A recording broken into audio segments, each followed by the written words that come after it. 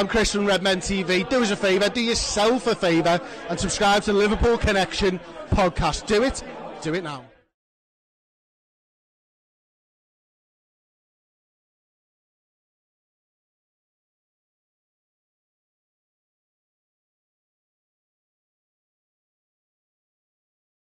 Welcome to another episode of the Liverpool Connection podcast. I'm Dazza. I'm on me Todd today.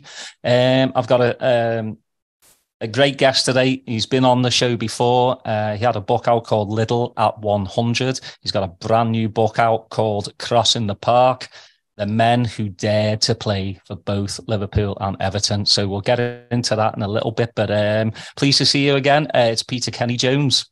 Hello, yes, thanks. Nice to see you again, Daz. There's been a few times we spoke to each other, I think, but yeah, second time on here. And yeah, this was my first ever podcast, I think, last time. So it's nice to be back. So thank you very much. Ah, you're welcome. And I know you've got quite a few things in the works. Hopefully you can talk about that a little bit later on as well. Let's do some therapy for 5-10 minutes. Liverpool, God bless them. It's a tough watch at the moment, isn't it? Yeah, it's, we were just speaking about them, but yeah, it is a bit of hard work.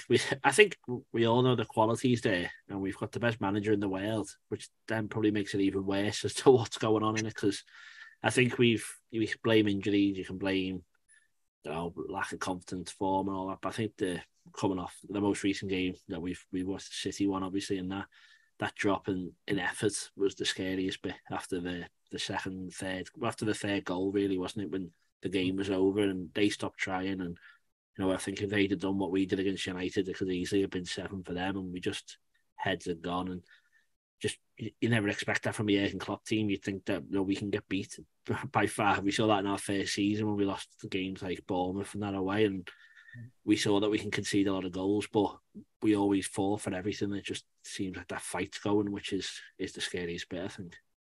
Yeah, I agree with you, because like that first half, and I don't really, it's like you don't want to relive, because I've already talked about the City game, but I just don't understand going in at 1-1, and it was a very good first half, I thought. And then me and my mates, we all said it, keep your heads for the first 10-15 minutes. And within 45 seconds, City score. But my issue is more on like what Klopp said as well. Where's the challenges? And it's not just been City. It's been many, many other games. Like Rodri, we can all moan and shout and say he should have been sent off, but he did a tactical foul, which Fabinho should have been doing, which Hendo should have been doing, which any player should have been doing. We just let them walk basically straight into that goal. Yeah, it was painful, as you say. It was like, you're still settling down at the start of the second half, but obviously I wasn't there myself watching it, and like you looked up and it looked like defending for the 94th minute when we were going for a win, didn't it? And then you watch it back, and De Bruyne just walks past Henderson, past Kanate, past Van Dijk, and he just waltzes into the box, and like he could have had as much time as he wanted to do whatever he wanted, but unfortunately put it in the back of the net. But yeah, I think Klopp has said, doesn't he?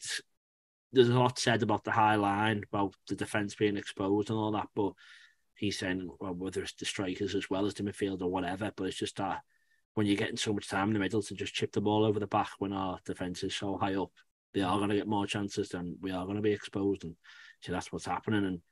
And it's hard to know what to do to fix it. Obviously, everyone's saying we need to buy new midfielders, but we've still got games left this season. I know there's probably hopes are probably diminishing very quickly of what we can get from the season, but I don't know what you can do to fix it in the short term. Like Bajcetic should be a good option. He's not there. Thiago would be good, but he's injured. Keita in theory could do that, but he's never there either. And James Milner, he was probably the best one at doing it, but you can't play him for 90 minutes because he's 37 years old, and he came on and set the tempo for us. But I think Hendo should be at a similar point where he's coming on, and then Fabinho's not been in full form. So, like, what does he do for the last 10 games of the season to stop that happening? And he doesn't know the answer, so I tell you, I definitely don't either. Yeah, I mean, that's the first time really that I've noticed Klopp kind of calling his players out, not by names, but just saying there was only a couple of players on that pitch that, gave as much as they should. I think he's just getting pissed off because I mean they had 17 days of training. Not all of them, obviously, you know, because like Robbo looked goosed. He played 2 big, you know, games for Scotland, but I mean the rest of them, 17 days to sort out a game plan, and it just seems as soon as it doesn't go well, the heads go down. I mean, this mentality monster has gone, completely gone. No, it was that when we brought the subs on, I think Firmino, Oxlade-Chamberlain, I can't remember who else it was, maybe Tsimikas, and they came on. It felt like within 2 seconds they'd gone from jogging to walking as well, and their heads were down. It's like, surely you've been sat on the bench watching that. You know, if any of us were given a chance, you go on and run. And again, I don't want to say it again, but like James Milner, he came on and did it, didn't he? He came on and he was pressing people. And I think Trent did one moment where he pressed Ederson, ran up, and then turned around and no one backed him up. But instead of like keep going and saying like, "Come on, everyone, follow me," he just stands there, puts his arms up, and obviously you congratulate him for the first part of it. The second part of it, that's probably as contagious, isn't it? And you saw what the likes of Ronaldo did at United. If you stand there and throw your arms up, it makes everyone else around you not want to do anything. So it's just, as we said before, it's just worrying that they're not running. And like you'd say, if there was another team, you'd say they're not playing for the manager, which I can't see how they were doing that. And if Klopp had left, we'd sacked him, and someone showed you that match, you'd say, oh, well, you'd never see that from a Jurgen Klopp team. But we are seeing all these things, and I'm not in any way questioning him being in charge of the club, but it's just such a strange thing to say, and we're just not used to it, are we? Which I think makes it even more worrying. Yeah, I mean, you know, Klopp's not above being criticised. You know, everybody likes to have a go at FSG, you know, not for not spending, but Klopp's the one that said he didn't need any midfielders. He was the one at the beginning of the season that said it, you know, and then went back on it and said he was sorry. And you know, and then we get Arthur Mello, which obviously wasn't what he wanted. But, you know, Klopp is, I'd like to say he is part of the problem, because it's from top to bottom. At the moment, the club just seems in disarray. You know, we've had, you know, Michael Edwards left, but he said he had a 10-year plan. It wasn't because Klopp or anything like that. He was just ready. 10 years, he's done, gone. You know, Ward is a weird one. You know, he gets appointed, and then halfway through the season's like, that's it, I'm done at the end of the season. You know, so that's, and the analytic fella, he's going as well. So, you know, you got a question, is it Klopp wanting more say in the transfers and you know, what's really going like back in the back side of things? Yeah, I don't know. It's the answer to that one, isn't it? But yeah, I think we all love Jurgen Klopp, and again, I wouldn't mind him if he wanted to say what transfers come in. I trust him more than I trust a transfer nerd who sits in his back cupboard watching everything. I'm sure they can help him, but I'd much rather he had the final say. But, you know, as you say, then that transfer nerd was Michael Edwards, who did some unbelievable things for us, didn't he? So it's hard to tell. I think, you know, you pointed Arthur Mello and you say that, you know, Klopp didn't want him, whatever, but there's no way that he'd ever sign someone who you expected would only play 13 minutes, you know, up to the start of April. You know, no one could have foreseen that. Otherwise, you think they would never have done that deal. And then we've got, like you mentioned before, Naby Keita, you know, maybe we should have known before. He's on his last year of his contract. We're not going to get any money for him. Same as Oxlade-Chamberlain. I think there was just a conservative effort to renew Milner's contract for the year and let Oxlade-Chamberlain and Keita run down the year. Don't have to sign another player. Obviously, then he panics and says, well, we do need to get someone, and we get Arthur Mello in. But you think if you had an on like Carvalho, who we did sign, and Gakpo, who we've now seen can play like in a Firmino position, still got Bobby Firmino. You've got Curtis Jones, you've got Harvey Elliott, Fabinho, Henderson. You know, there's a lot of options there, isn't there? And you know, people are saying push Trent forward, and there's a lot of people we can still play in the midfield, but it's just not happening because of freak instances, although a lot of them people might say, oh, we saw them coming, because again, it's not a surprise at this point of the season we're saying Naby Keita's out and so is Thiago. So yeah, it's just I think they took a risk and it hasn't worked. I think, but it's not like we're going to get relegated. It hasn't worked. It's just we've had a season where we took a step back, and let's hope it's not too much of a step back that we can't recover ourselves for the next campaign. Yeah, and it's with Keita, you see that there's a good footballer there, and it's just makes you so mad that he's just made of Weetabix.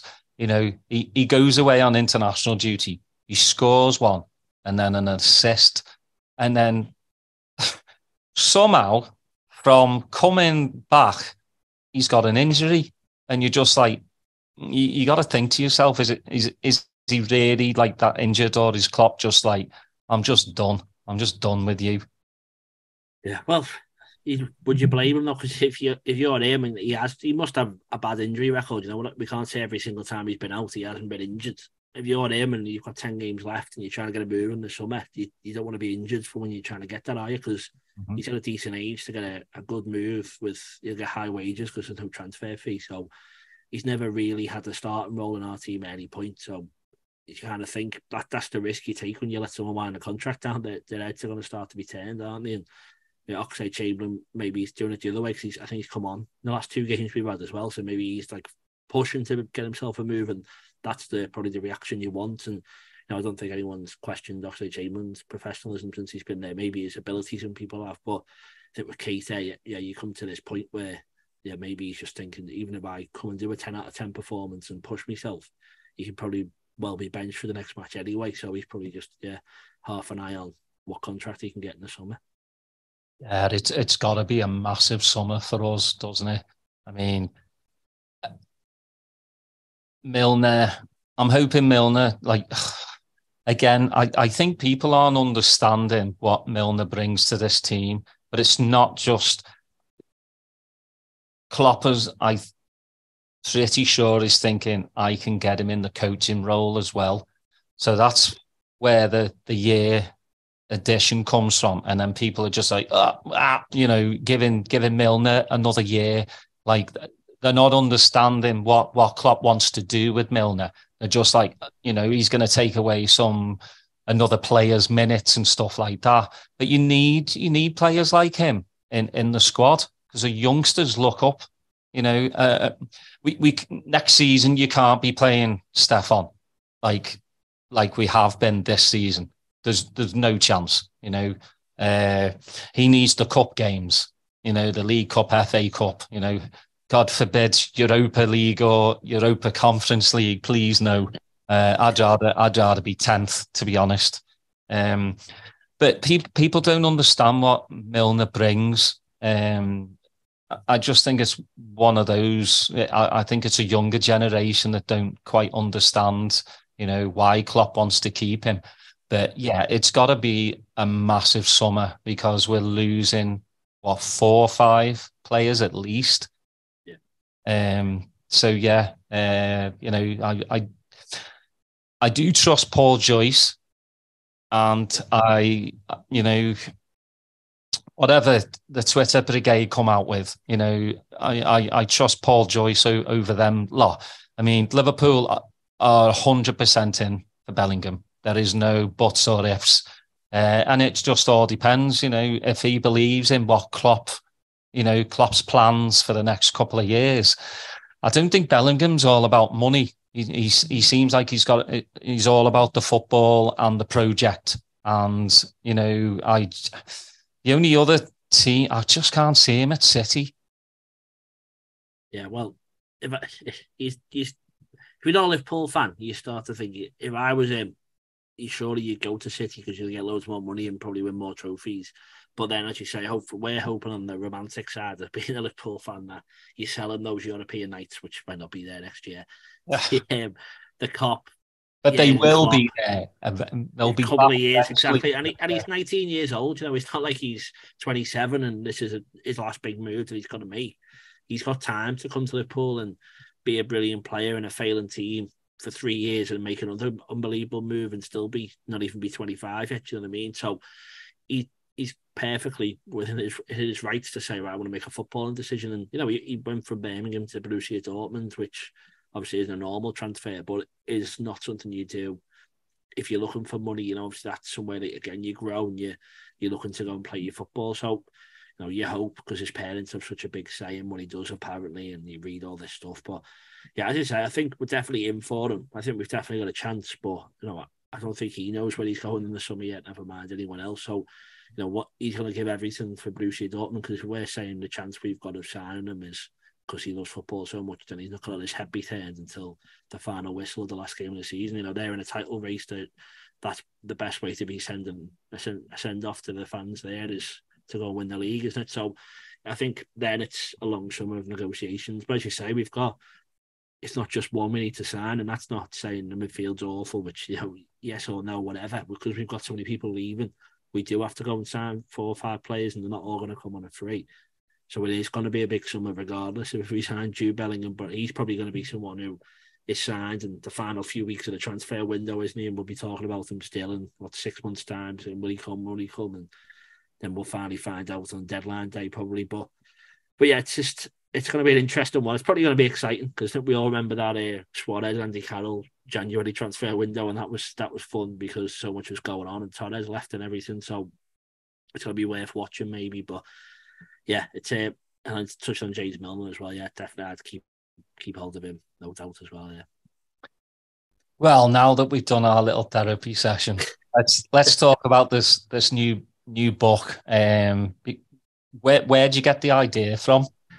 Yeah, so my girlfriends are blue, and a lot of my family's split, as a lot of families are in the city. So I was just trying to find a way that we could get everyone's interest in football together, and not in like a selfish money grabbing way, but just in a way that would work. And I was just looking at some of the players who were playing for both teams. I thought that was interesting enough. There was a lot of names I hadn't heard of, a lot I had heard of, and yeah, just the more I researched it, the more I realised it was those you hadn't heard of that were probably as interesting as the ones that would probably bring people into reading the book about it. And then, yeah, thankfully the publishers agreed, and here we are. When was the first player to do it? Mm-hmm. Yeah, so Liverpool's first ever game, there was 3 players who had played for Everton before, so they were probably the only people who were in the book who never actually crossed the park, because they just stayed exactly where they were. But they obviously just stayed with John Holden, and there was a big split, and it was a decision on who wanted to stay with him, and not many did. Obviously, he had that famous team of Max, and it was the Scottish lad who stayed, and probably that was part of the way of convincing them, was saying, we're going to have a big Scottish contingent. And yet it was Everton's captain as well at the time who stayed, and became Liverpool's captain, and that's Andrew Hanna, and yet the other 2, Tom Wiley and Duncan McLean, were the first 3 to ever officially make the move over. It's crazy, because I was looking at the names, and some of these players I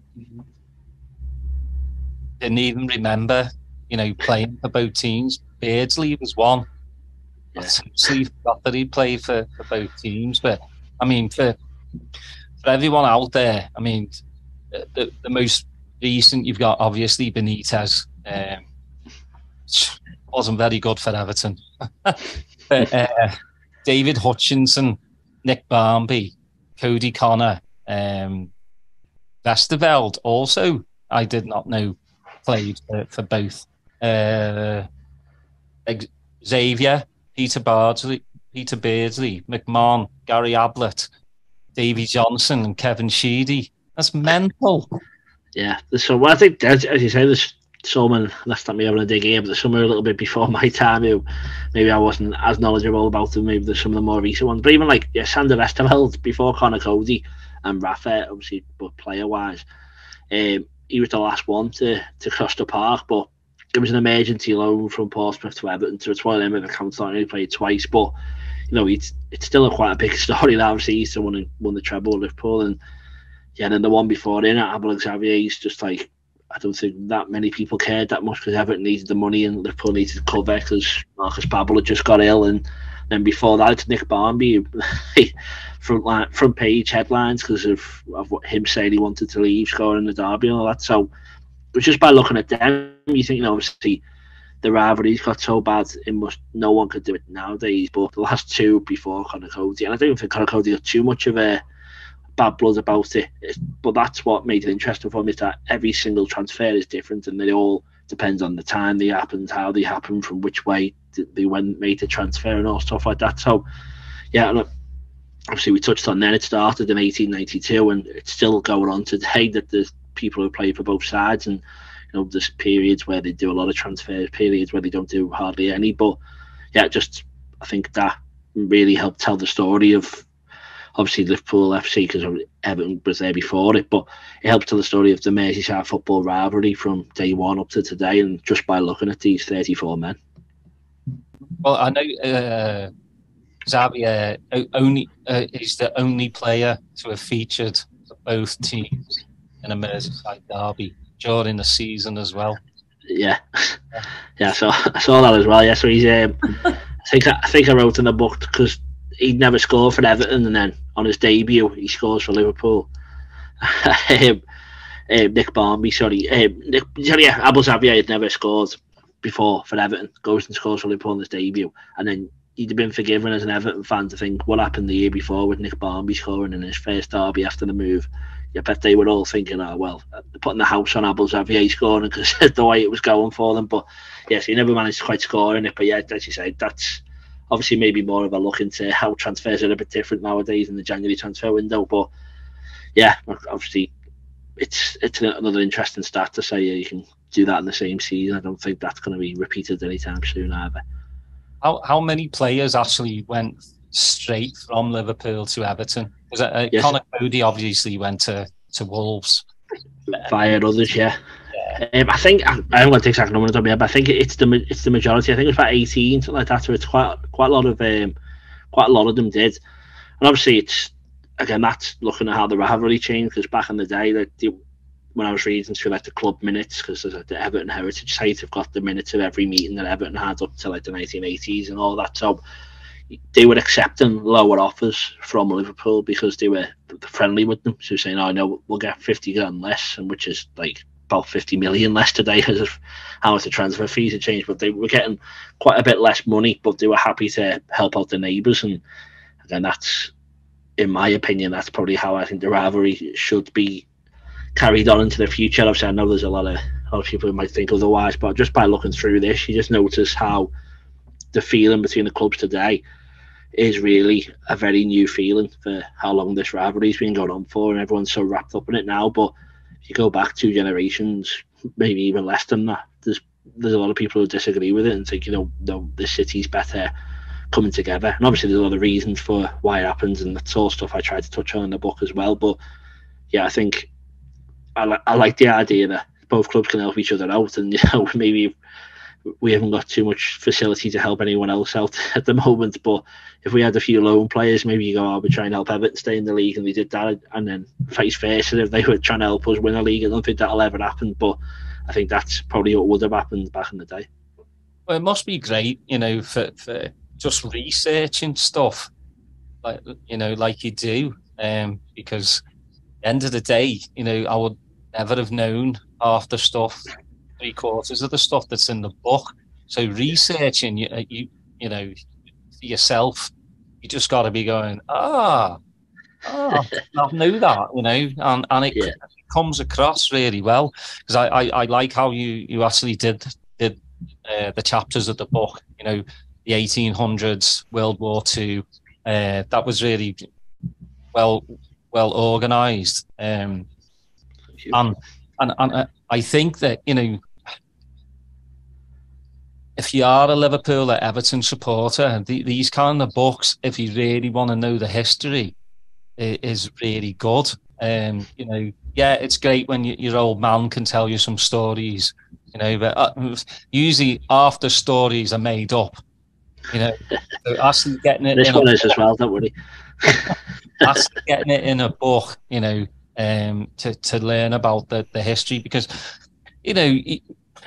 that's the thing. It's a tough one for me. For like this season, it's like Everton, obviously part of the city, but there's part of me where I want them to go down. And I know it's a horrible thing to say about a team that's in your city and has done so much for the city. It's one of those, I'm like, yeah, just go down for a season. But I think if Everton do go down, they might not be coming back up for a while.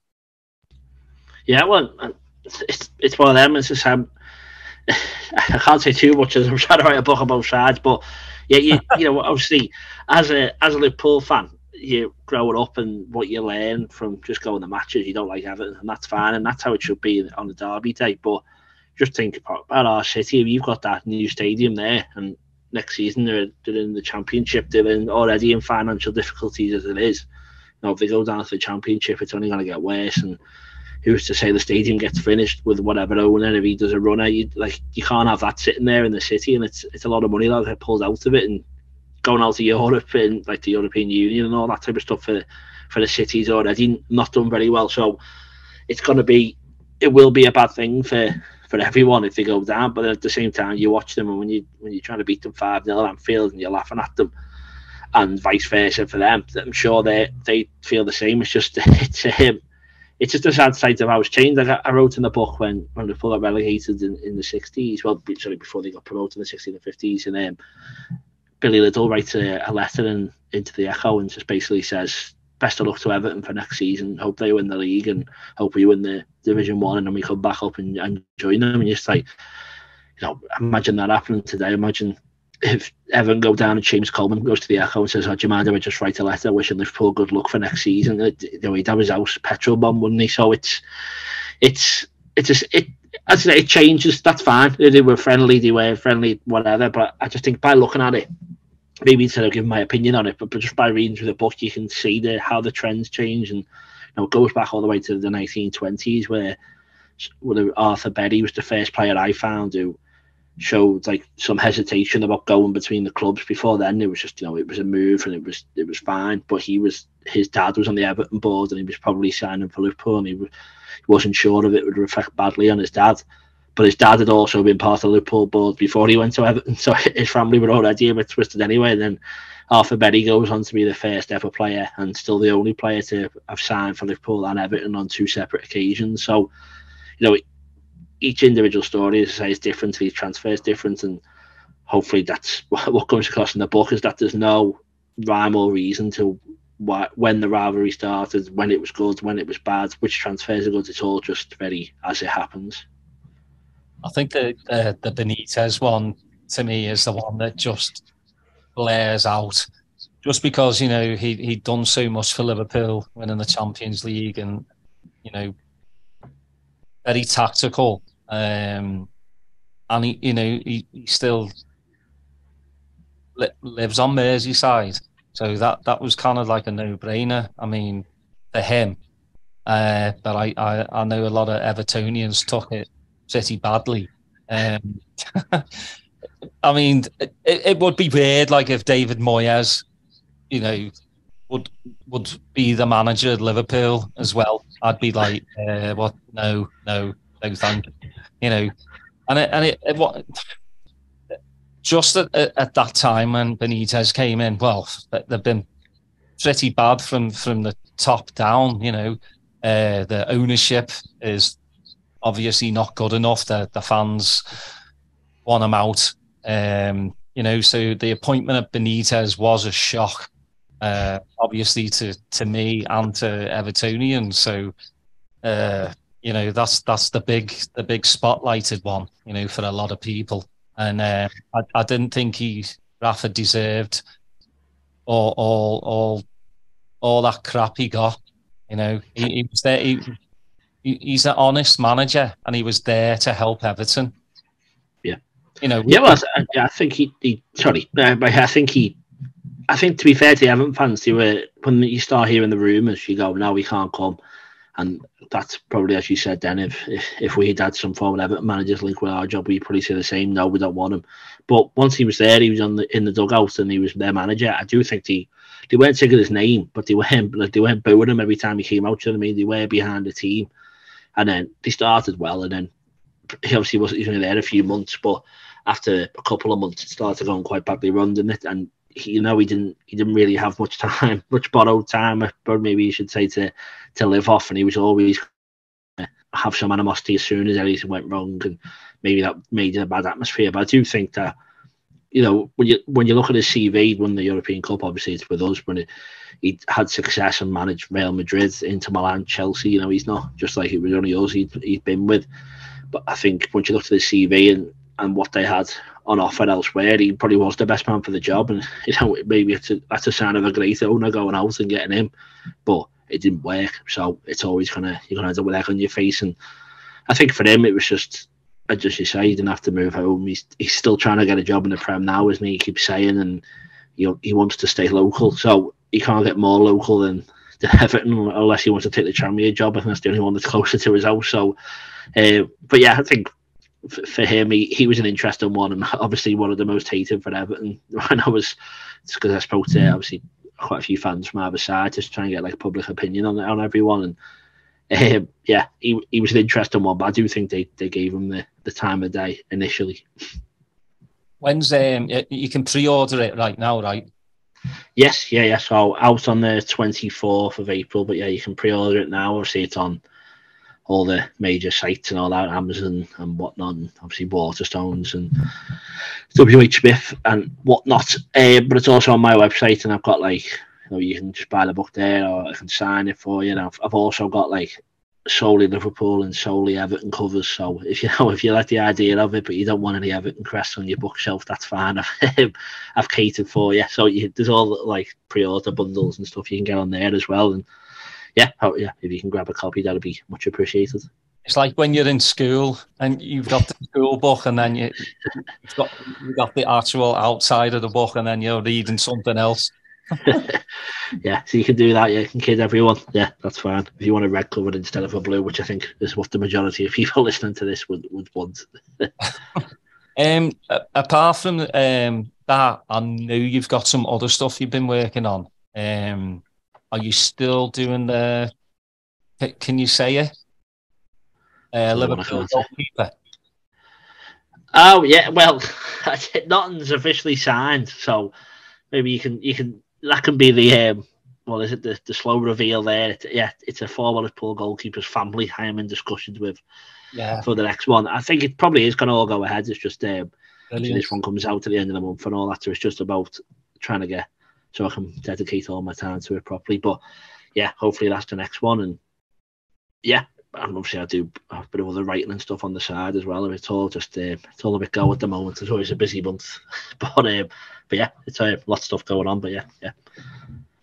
Peter also does writing and does the podcast for Empire of the Cop.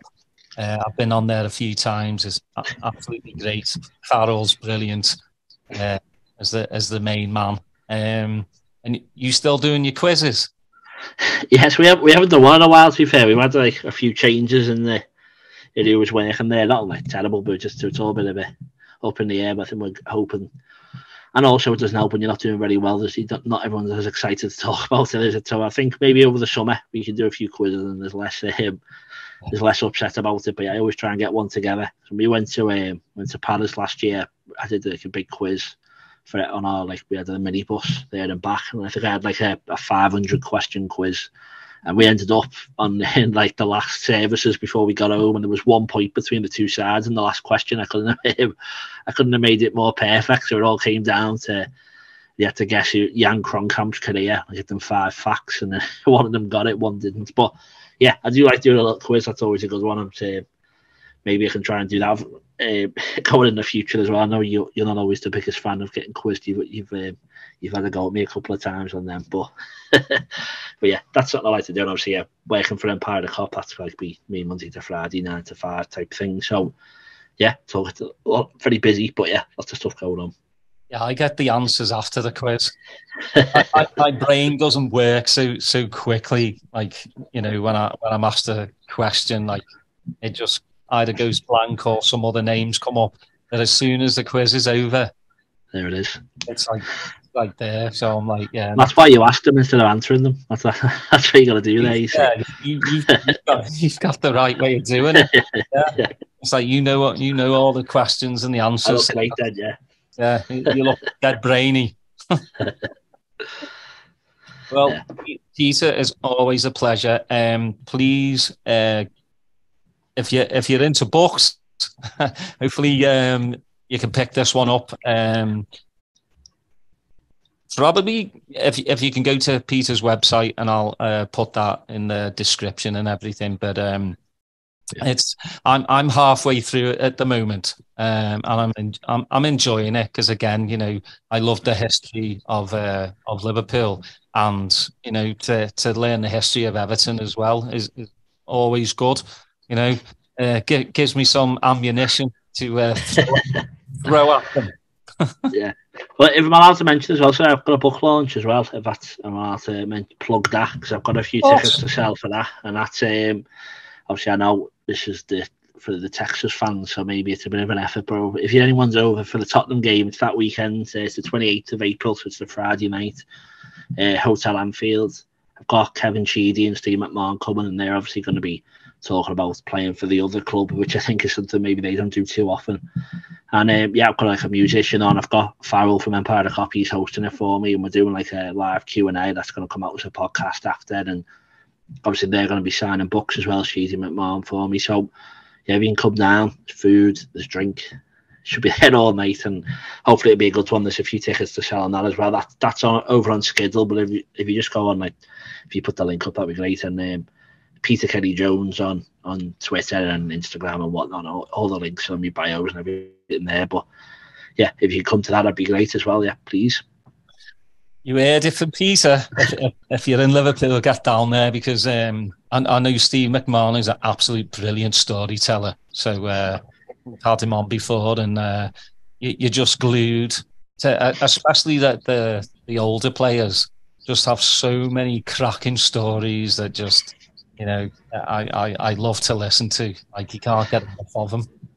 Yeah, well, and as I say, hopefully it's stuff that people won't have heard before as well, because I can't see Steve McMahon getting too many Everton gigs and Kevin Sheedy getting too many Liverpool gigs. So hopefully it's a good excuse for them to tell stories that they don't really get to tell. And yeah, and if you can't come down, it's all in the book as well. So you're sorted. It's a win-win either way. Well, Peter, I appreciate you coming on, and won't be strangers. Yes. Once you've got everything signed and sealed on the goalkeeper, we'll get you back on and talk about that, because Charles and Tangi's family are really hard to get hold of. That's what the problem is. But yeah, no, thanks very much. It's been nice. Thanks for having me again. As I said, it was I remember I'm maybe a bit less nervous this time, but last time when my first book came out, this was my first ever one, and I remember it was like 40 degrees. I was sweating and I was nervous anyway. So I feel like it's been good that we've come this far, and now obviously I can call you one of my online friends, and yeah, looking forward to coming on again. So thanks very much. You're welcome. And again, please subscribe and like, put your notifications on, and we got some huge news. I know Peter's, I think I've already told you about that, but I haven't told our subscribers yet. But that'll come out on Wednesday for the Arsenal preview show. So got a few big things in the works, and yeah, really proud and everything. So yeah, everyone, thanks for listening, and we'll see you later.